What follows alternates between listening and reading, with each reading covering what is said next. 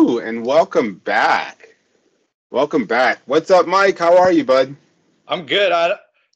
Just to set the stage, I am joined. This is what I love about Microsoft and our devices and our services. Anywhere, anytime, any place. I am sitting in the basement of my son's house on vacation, visiting with family. But I did have a couple hours blocked today to meet with you and another couple of meetings I have. And I'm actually laying on a fold-out couch right now. But we're live, and I love our backgrounds. Oh, I love him. I love him. What is that background, Mike? I mean, I'm just out of That is curiosity. when you set up Windows 11 on your machine, like I have, and you have. That's the default background comes up. Wait, I thought Microsoft said that they weren't going to do a Windows 11. That's what or did we? I believe there was a little kind of thing they did, a press online announcement. Satya was out there and showing Mhm. some pretty cool stuff. Yeah, no, I think my excitement, again, this is the Surface podcast, is because the guy that I really kind of got me into this field of Surface and devices and Windows, Panos Panay, head of Windows and devices now, Yeah. snap, was the person that made the announcement. So, Yeah. I'm super excited to hear sort of that journey as we move into a bigger world. And part of it, just to be fair, Michael, is when you look at Surface, it wouldn't be anything without Windows. It really couldn't. No, You know. I mean it's the hardware and the operating system. It's how that OS is lit. You have hardware that really lights up and takes advantage of what we're doing. Hmm. And I'm Hmm. excited because one other thing, I got my updated personal computer last week. So I've been running an old machine that literally said ready for Windows 8. I mean, that's how old it was, right? And I did some updates to tweak it and stuff. But this last week, oh, it's not going to show. I got it's here. It is here. There we Oh, go. I thought you disappeared for the for those that are listening to the pod. I thought you disappeared, but I you put disappeared. that amazing book in front of it, and that book sort of took over the. The book, yeah. Oh, did it show when I was covering my face? Well, no, it just showed your background because it went Okay, blank. yeah. But I've got the Windows. I've got a Surface Laptop 3. Um, and it's all set up and ready for when that 11 drops on the public Hmm. side Hmm. as well. No, I hear you. I hear you. I'm super excited. I think there's a lot of press, a lot of noise going on around this. I think the excitement for us and for you as well is it really means that developers, it means that the consumers, it means that the end users, the trainers, they all get a chance to essentially look at what Microsoft is doing to optimize the workspace, Yeah, to optimize how they're using solutions. And so I'm super excited. I know you are. yeah, It's almost sort of a refresh. And I actually kind of thought, well, maybe this is happening to reinvigorate the economy, especially with the chip and glass shortage. The need for us to continue to evolve, need for us to continue to innovate. This is part of that. And again, this isn't something that happened overnight. They've been no, talking about this for a while. And so it was amazing that it happened the way it has. You know what I mean? I do, and I think I was just excited, like when they, there'd been people leaking out supposed, screenshots and different stuff, and I was watching, but then when they actually showed it and really confirmed, and then we're showing, some of the things that I was thinking about, and then it was fun. And this, I'll tell you, this was me on an internal as we watched it on my team. We're watching it, and I was like, with the bar down in the middle, and people like, oh, and I was like, that is all about optimizing for multiple screens, right? For Yeah. different screen layouts and stuff. I said, because that goes to all kinds of form factors, and that's where it's really Mm, optimal. And then they started showing it on like a tablet view, and the views, Windows 10 had done a nice job when you undocked and, like I can do on my Surface Book here and did things. But when they started showing on a tablet view some of the different views, I was like, that is slick. They've really finally just nailed that native tablet experience. And I said, the only thing though is, that really bums me is apps. That's where, my beloved Windows phone went bye-bye and stuff because they didn't have the apps. And I'm like, if we only had the apps. And then literally a minute later, he says, and we're running Android apps. And I was like, "Wah!" Yeah, I did the same thing. And I think it's almost like, the never you fear, there's always something in there for other folks.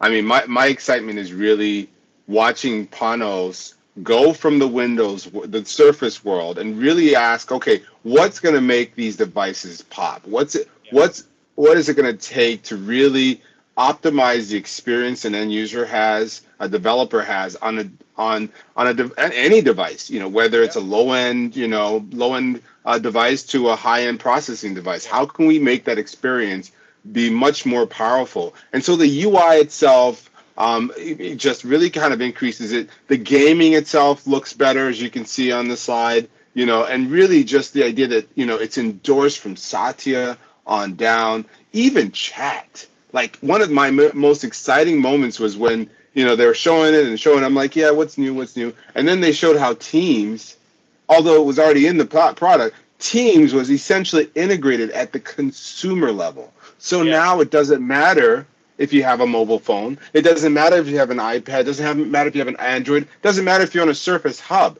You're going to get that experience regardless, and you call anybody from anywhere, with any device. That's the beauty of it, It is. And, it's funny because when you just said that about the Teams piece, because one of the things I harp on when I talk to my customers in healthcare, and here's my iPhone running Microsoft Teams, is how the experience from that chat aspect is really iPhone-like. Like with iPhone Messenger, my thing buzzes, it makes noise.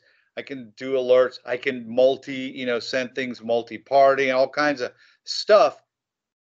Teams has been doing the same experience on my device, on Android devices for a long time, mobile. But now we're extending it and we announced, the whole consumer. So like on my home laptop over here, I have Teams running off of my live.com account. With all that fidelity and stuff. So now we're taking and saying, look, we don't care if you're on your PC, you're on a Mac, you're on an Android, you're on an iPhone, and 11 is really bringing that home to just make it all right there. Right, and I think it actually answers that question of how do we move forward as Microsoft as it pertains to a PC on every desktop. Now it's a PC on every device, maybe even any device that you have will allow you to actually communicate with other people.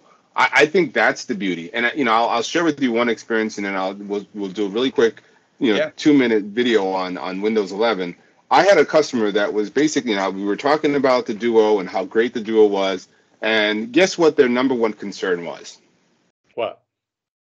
The number one concern was they were their shop was essentially with the fruit store, the Apple, so they were big Apple because that's what they were used to.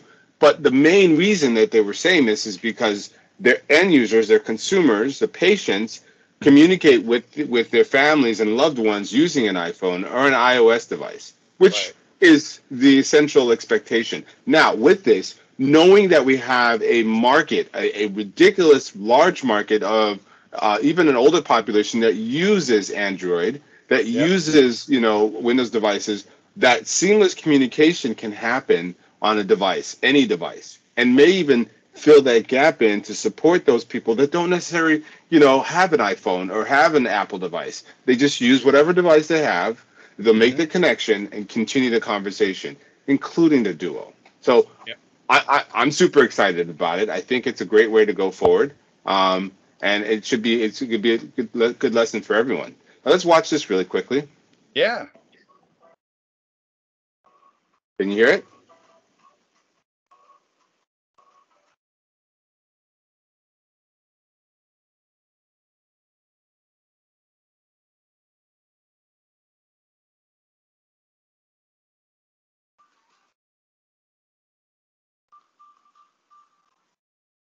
Is it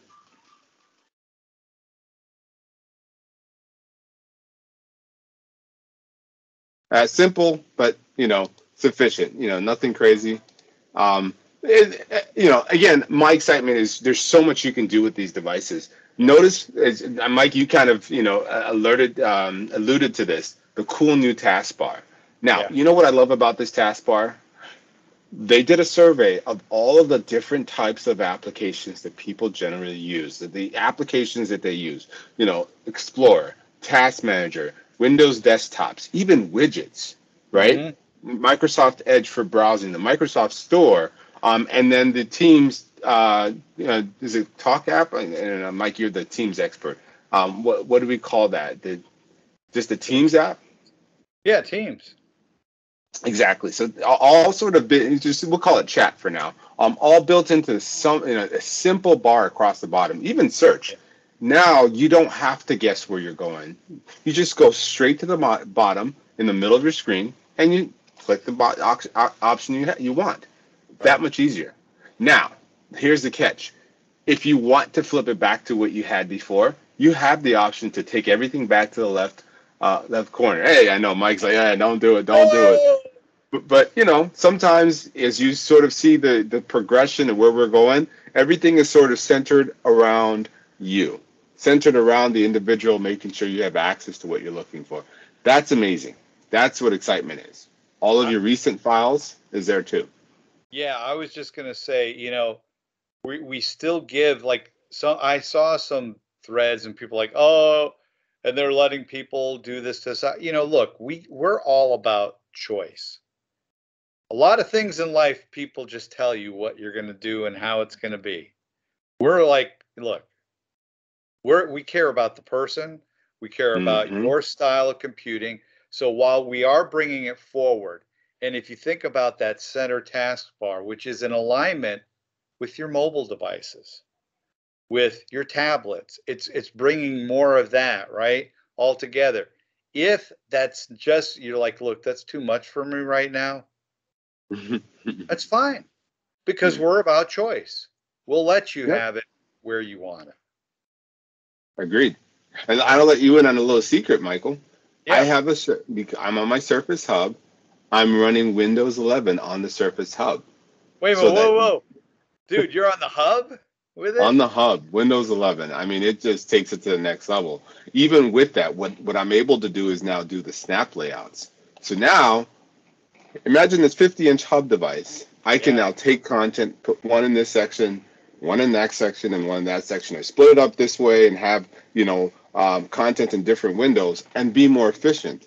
Imagine using that in the healthcare space, whether it's virtual rounding, whether it's information, in the front desk, and having that available for you to basically see what's going on, and communicate with the patients, or even, Yep. stay connected with the news, the latest news. To me, the snap layouts makes it easy to move things around in the screen and Yeah. simplifies the overall experience. You know what I mean? Totally. Because, how many of us have tried to just get something to snap to one side or the other and we're fumbling? And I mean, serious. That's me. Well, maybe that's just me. But Just moving it over just a little bit. Okay, all right, all yeah, I right. mean, that And then you totally. snap it all the way, and it just takes the whole screen. You're like, no, I only Yeah. wanted a corner. Yep, And I but do the this same makes it thing. easy. And I'll get just one other thing, and this is again just because I like aesthetics. They've even rounded, like I'm on the preview in Office, right, on my personal Hmm. computer as well as this one. So I'm getting little rounded corners now on my app. So everything's kind of fitting with that just clean aesthetic. It's awesome. And yeah, Yeah, and the no, apps are just it's changing the way we work. It's changing the expectation of what we expect to see, and that's what I love about it. It's just yeah, really sort of allowing you to imagine what's next, right? So that snap layout is really cool on any device. Imagine having it on even a tablet type device. You get that Yeah. option as well. So lots of changes, lots of opportunity here. But you know what even makes it cooler with the whole process? I What? can do it. I can have Snap groups. Guess what Snap groups are, Mike? Guess what those I, are? I'm gonna let you tell me. So Snap They're groups is saved, right? essentially, yeah, exactly. So if you have a monitor, you're connecting it to a separate monitor.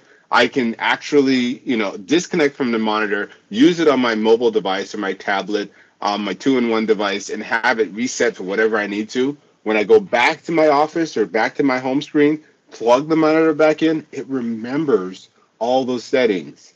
It remembers those configurations I had on monitor 1, 2, and 4, and it just goes right back. Which Tell is me that's not different cool. than I've been having up until now because I have two big monitors plus my Surface Book, and whenever I unplug and come back, everything's still here, and I have to drag and okay, where do I want what? Yep, yep. That's So yeah. you can see that change, and I think that's cool too. So disconnecting, reconnecting to different monitors, you can set those settings, and it'll all automatically remember it, and that's cool, especially for people that want to get work done. You don't want to spend time trying to figure out how to change the windows. But the coolest, probably one of the coolest features I like, I can contact any of my friends. They don't have to be work people, Michael. It doesn't have to be work people. I No, can I I can know. call Alex, Tom, Sarah. I'd be like, dude, that's chat. And Yeah.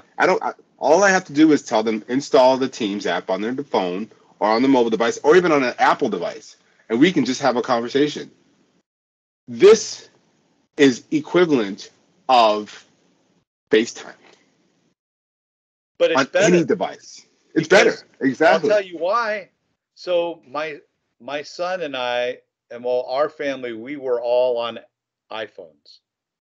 My son and his wife became traders, and they ended up getting Pixel phones. Uh-huh. So guess what? We can't do anymore. Can't do the FaceTime There's no anymore. FaceTime. But Yep. with this, now we're going to extend it. We finally were like, okay, let's put on the Teams app, and we'll do it on the phone. But then, hey, now it's extending it across. What I love though is, look, they're mousing over. They haven't even had to open up the full Teams client here, right? Mm-hmm. And Yep. they're You're just right. jumping straight in. Yep, that's right. Love it.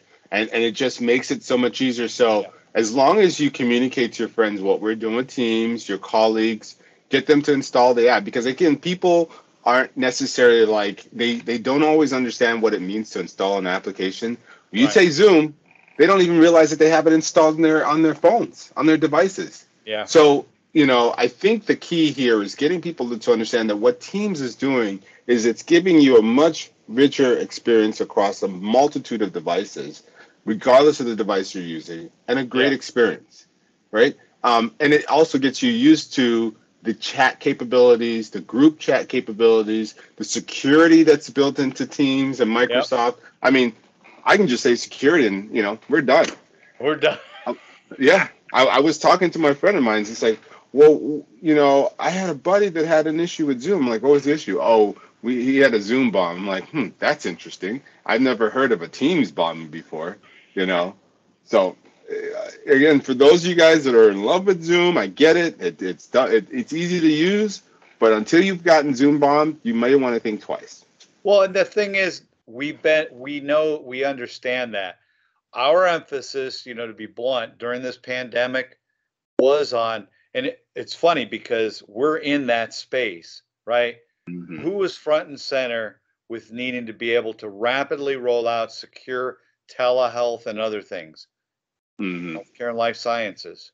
And Yep. so, who Yep. was the premier provider to make sure it was done securely with compliance and all that for patient doctor privilege and all that? We were. Now we're taking, though, that's instead of going from user friendly and trying to make it into secure and all that, we started from that basis, but now we're making it just this again as a part of this whole Windows, right? Hmm. Revolution, making it user friendly, making it any device friendly for not only work, but for home. Agreed. You're absolutely right, and I think that's going to be the excitement is Yeah. seeing that transition happen. But you talk about using it for home and Widgets. using it exactly. There are certain things that your family, your kids, my kids might need on the device. You might need to know the temperature. You might need to know what's going on with your stocks. You might need to know, what's recent photos that you've taken. What's the latest news? What meetings coming up? What tasks do you have coming? Yep. What's the story that's going on in the news? All of that can be essentially put together in a simple widget. Now, Yep. spoiler alert, we've had this sort of functionality in Windows 10. But Yes. what I love about what we did with Microsoft is we optimize it so you have a richer experience to the point where you can change and move things around the way you want to have it. Yeah. The customization. This ties back into what, Mike, you said earlier. We're doing it because we want you to have the ability to change and modify it so that it fits your needs, your experience within the guidelines. So Yep. that's what I love about widgets. Yeah, and we're just making it intuitive. And like again, I'll go back to what you just said, how we've had it. I remember the first time I experienced widgets was on a Windows 7 oh shoot, what were we calling them? Windows Slate device from Samsung, which I still have two of. Still have two of these Samsung Windows Slate devices, which now we call them tablets. But I had widgets, and I had some of this there, and I thought, we were like ahead of our time then, right? So things were. Mm-hmm. But now we're at again when we talk about the mobility world and apps and all that stuff. We're bringing the things that people expect to any form factor. Exactly, and that is the excitement, really. Yeah. That change is what we've been looking forward to. But with that change, we're also doing things with the store, so that where you get your apps, where you get your applications are easier. So we've grouped them into trending apps. You can have access to the things that you're looking for. We've tied it into some more of the commercial experience, like you can see Spotify's Yeah. on there. Any of the extensions that you're looking for, any of the games that you're used to. So a lot of Xbox has been integrated into this, and I think you saw that announcement about Xbox. Yeah. Oh yeah. Yeah, I mean how they're bringing that in cloud gaming now, right? So that I can play things that were previously only available via my Xbox. Mm-hmm. Play Mm-hmm. here, and Yep. again with the store now bringing in the Android through. We have a partnership. Again, we don't try to reinvent everything. We're like, look, the people who are doing this, doing it right. Let's work with them, and that's what I love with Satya. I love that, right? So like, Yep. we're not trying to make our own app store, and now there's a huge Android app store through Amazon. You kind of beat me to it. Oh, Yeah. well, there we go. Yeah, he's There it right is. there. How Yeah. do you say it? You'll be the I'll be the lion. You'll be the what you want to be, the Tin Man, and you want to be the Straw Man, the Scarecrow. We're not in Kansas anymore because I'm not Dorothy. I can't be Dorothy. I'm Right. sorry, Michael. So there you go. Yeah. But I don't think we're in Kansas anymore. Yeah, but that's the beauty of it, right? Like I'll tell you, so I'm all about social media. One of the channels I use, it's not really my work one though, that I'm heavily involved with on a personal level is Mm-hmm. Instagram. Yep. But Instagram has not had an app with full fidelity and capability for the PC. And so I've been forced to do all my social video editing, picture editing, everything here on my phone. And that's been okay. But it makes some of the stuff, to be blunt, it makes it difficult because the real power's on my PC, especially for video editing and taking advantage of PC apps that really, Mm-hmm. are dedicated. But now I can do that. I can upload and do everything right from here, just as if I was here. Yep, that's excitement. So again, now that we have that ability, it's almost sorts of branches us out into another world because Panos had this vision of, it's inclusivity. We talk about diversity inclusion, but Right. including app diversity inclusion. Being able to open up and share application access across different Yep. vendors. I think really the idea is that Android has been very open to the idea of collaborating and really putting together a way for people to have access to what they're looking for. That app store is great. So Yep. imagine the two. You have access to Microsoft apps. You have access to Android apps. It's just like What's running fun? your Fire Stick. If you have a Fire Stick, you can put it in there. You'll have Disney. You'll have HBO. You'll have Netflix. HBO Max. Exactly. Hulu. It doesn't matter, right? At that Yeah. point, you have access to what you're looking for, and that's the key: is really being part of the ecosystem. Microsoft and the Microsoft team on the Windows side has really done a great job of essentially diversifying their ability to connect into other platforms, right? So that's the core of it, but there's so much more. There's so much more, Michael, and I think you know this. You can see this. We got 40% smaller updates. You got Office themes, which will match your Windows themes. It'll just basically look like the same thing. Of course, we have hardware requirements because we don't want you to running this on your Texas Instruments. I don't know how many of you guys remember Texas Instruments. I think I still might have one laying around. And then you see some of the improvements on chipsets, Intel, AMD, and others, and a little bit of nerdy stuff. TPM chips have to be a certain, configuration. You can't have 1.2. You got to have 2.0. This has been 8-9 years since we've been talking about this. Well, that you just brought up a great point. So I saw a lot of people, getting, well, their requirements are going to be really steep and blah blah. I went on just go to Microsoft.com, look up Windows 11. I mean, they have a link right off the homepage, right? Go there, and it tells you we do have new hardware requirements. They are not that steep.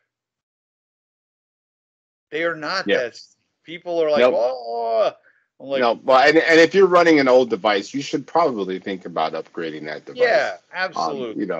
So that's really the story here, and that's my excitement. And I'll end on this, right? So this is 1985. Where were you in 1985? In 1985, I built my first computer. I will say this. Wow. My first computer, I was going to build a DOS computer. I've been researching through 84.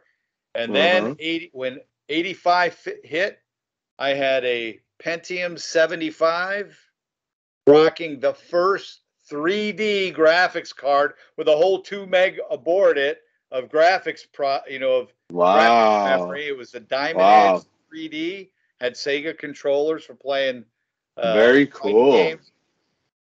But it's been a world of difference. Okay, so to my defense, in 1985, I was somewhere on the island of Oahu living and hanging out at the beach. I didn't know anything about computers. What were you doing in Oahu? That's where I lived, just figure out. Where in Oahu? Laie, North Point, near Kahuku. I spent half of 5th grade living right off of Kaneohe Bay. Oh wow! Yeah, nice. Yeah. So I went to Laie Elementary, but in 1985, I was having the time of my life, trying to figure out how to enjoy the good life. Sure, you did. I don't know what made me move over here to the States, but it is what it is.